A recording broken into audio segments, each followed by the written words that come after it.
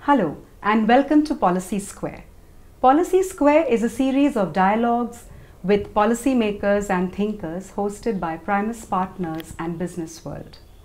In this edition of Policy Square, we are joined by the Honourable Member of Parliament, Dr. Fauzia Khan. Dr. Khan is a member of the Rajya Sabha from Maharashtra. She is the National President of the Nationalist Mahila Congress, the women's wing of the Nationalist Congress Party, the NCP. She was also earlier a minister in the Maharashtra government. Apart from her political face, Dr. Khan is also an educationist. She is the president of the Federation of All Maharashtra Minority Education. Ma'am, welcome to Policy Square. In this edition of Policy Square, we would like to discuss some questions around social and financial inclusion, particularly around women and the marginalized. That's very nice. We are also seeing this change come about in the SHGs and the self-help groups. Yeah. Of course, the cooperatives and startups and rural social entrepreneurs who are actually very well positioned to, opening up economic opportunities as well as development in their local communities. So from your experience, I mean, you are working with so many institutions as part of the federation, what more can be done in your experience and in your opinion to make the results of these SHGs and these startups, especially the rural startups, better? I think one very, very important initiative that the government must take is about taxation. There must be relaxation in taxation for women initiatives, which is not there. GST has to be reduced, there should be many, for instance, there's one kind of binding by the government that when you have a business in various states, you need to have an office in every state. So why can't one office do, especially when e-commerce comes in? And e-commerce today is a very, very important avenue for women. Sitting in their village, whatever they make, if they get access to, export it, or they are able to market their products on the web, this is nothing like it. But for that, for e-commerce initiatives by women, government must relax taxes and relax certain conditions, and if necessary, government should come out with a legislation for this. Even I was considering that if I can, I should prepare a private member's bill on this topic, because this is very important. Self-help group, the movement which had taken off so well, I think it has reached a plateau level now. They need markets. They need access to markets, like you said, through e-commerce. They need facilities for it. They need special relaxations. And if those are provided, I think women entrepreneurs can really come off well. Right. And this whole, movement about vocal for local, as well as one block, one product. Yeah. A lot of those kind of initiatives would help. You mentioned e-commerce. Also, a bit of your views on the role of technology to connect, excluded or vulnerable people like the rural, the tribal, the indigenous groups, rehabilitated women, so that we can, create capacities for them to access information, benefits, and as you just also mentioned, indicated markets if they are entrepreneurs. See, whether it's training, whether it's branding, whether it's anything, marketing, you need access through the online system today. And it's so beautiful now, especially the pandemic has proved that you can do everything online today.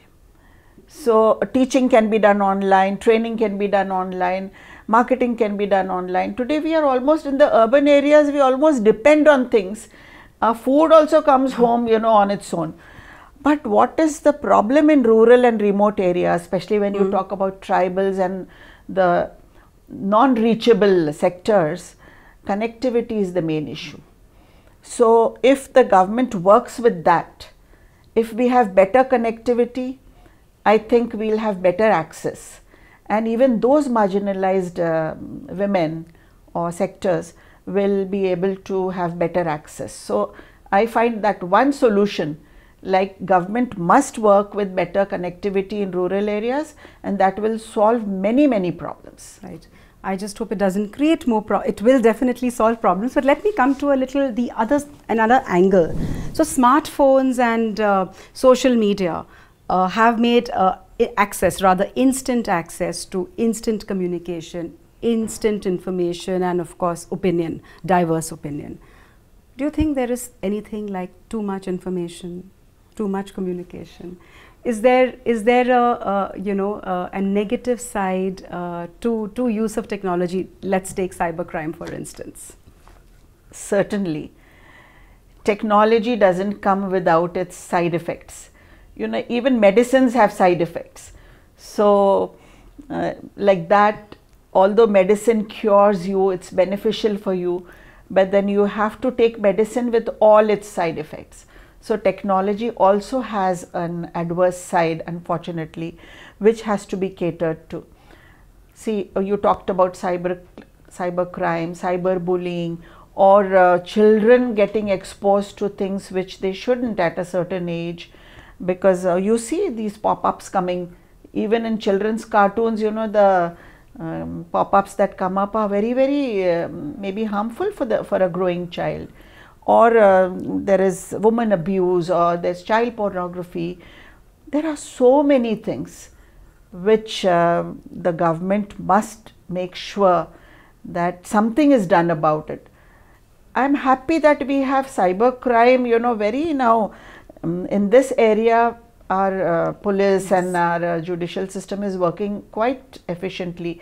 We are moving towards it, but the speed with which technology is growing, man is not able to match that speed.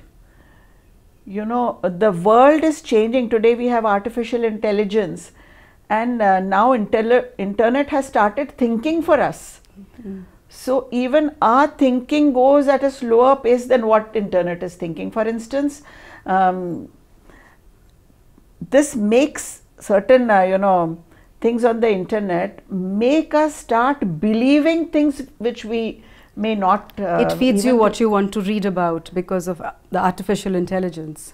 No, what I'm trying to say is that supposing there is a certain kind of philosophy which somebody wants to hammer into your head, then the kind of channels or the sites you are watching, if you are at a particular ideological then you start getting influenced by that ideology. Right.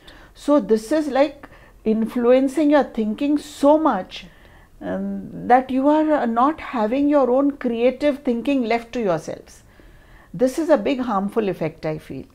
That man should be able to analyze on his own, think on his own, but we are being sensitized to such a level. Sometimes when you sit and talk among yourselves, you suddenly see that whatever your conversation is taking place, this comes up on your mobile phone. Right. The search engine is very active. Yeah. I'm talking about saris, and then suddenly something about saris comes up. True. So it's sometimes so surprising that how does this happen? Right. We have not even touched our mobile phones, but then our topic of discussion we are seeing there. Right. So sometimes it's really alarming that whether we have this privacy or not. So privacy is something which is a very major issue today. So do we really need to have more community based information? Because okay, the aged, the gullible, the less informed, as you said, they can easily get indoctrinated into. So is there any merit in the community service centers or kiosks where such information can be given out? We are now coming up with this data bill. I think that has to cater to much of this, because, and that's why it's taking time. We are studying the bill very carefully, because these are all issues that the government will have to think about.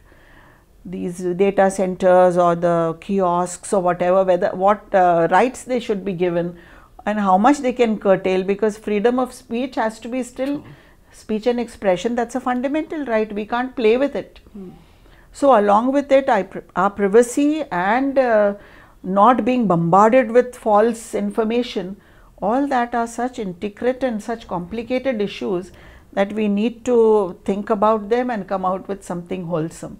And I feel this is an institution which is dynamic, which will keep changing, so we'll have to keep changing with it.